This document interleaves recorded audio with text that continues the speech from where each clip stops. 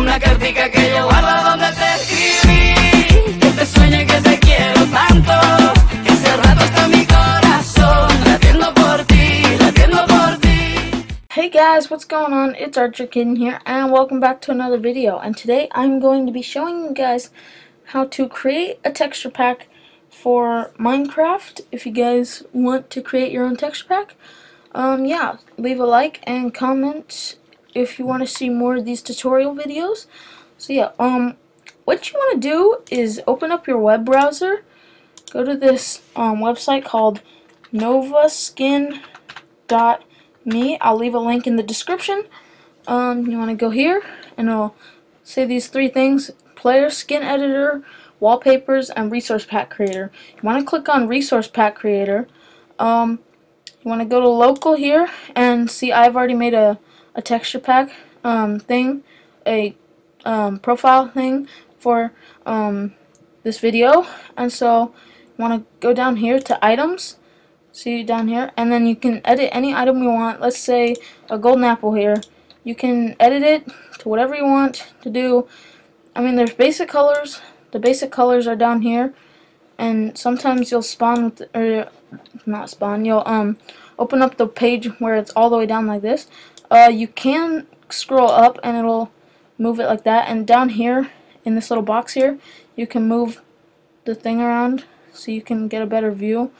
But so you see we have these basic colors. I mean, we can like create it like just randomly. I don't know what I'm doing here, but you can create something like that, an evil apple. Or you could go, and if you want to change any of these colors, go up to here, this little raindrop thing, and then you can change it to whatever color you pretty much want. And then you can switch these things, like it'll give you different colors, and like if you go down here you can get it like a darker shade, something like, see, there's like a brownish shade. Or if you don't want to spend time and edit, like if you're lazy like me, then you can easily just go to the search button here, click on that, and it'll show up with this, and you hit search, and then it'll bring you like this to this website here. And I put this one right here in my texture pack that I'm creating, but there's all sorts of like golden apples, and there's some weed, and yeah, but like say we want this one right here, and it'll bring up this. If it's a bigger resolution, it'll say the number of resolution. You just click OK, and it won't do anything, and you can do this, and yeah, it looks okay. But first, actually, I forgot to tell you guys, don't do that. You want to, when you come here, before you do all that stuff, you want to erase it. Nope, that's not the eraser. Why? Okay, here we go. You want to erase it first, and then you can do that. So let me just erase it. Okay, this is really hard. Okay, we'll go here, and it'll disappear, and then you can go here, and then you can click load, and then it'll show up. Okay, and then if you want to save it to the texture pack, you click save. It'll bring up this. Don't click this. Don't do anything here. Go to save resources right here, and it'll say select a resource pack project. Click on that, and click on the one that you want to, and it'll bring up this. You just hit save, and then so yeah. And let's see, go to projects. Let's see, get that out of here. Go here, hit your project, hit textures, items, and see, this is the new texture. And then I'll show you how to get it, or I'll show you how to download it too. So you go to this button where it'll say download zip. You click that, and it'll download here. Then you can move it to your desktop like that. You can move it to your desktop, and then from there, if you guys know how to put it in Minecraft, then you can. Or I will show you how right now. Let's move this over here. Okay, guess that's staying right there. But so we're gonna wait for Minecraft to open up. Be right back once it opens up. Okay, it is opening up. This is the text. I'm using a texture pack that my friend made. I don't think it's up for download, but yeah, that's why this is orange and a darker orange. But Okay, I don't want to do that one. You don't want to full screen it because it'll just make it harder.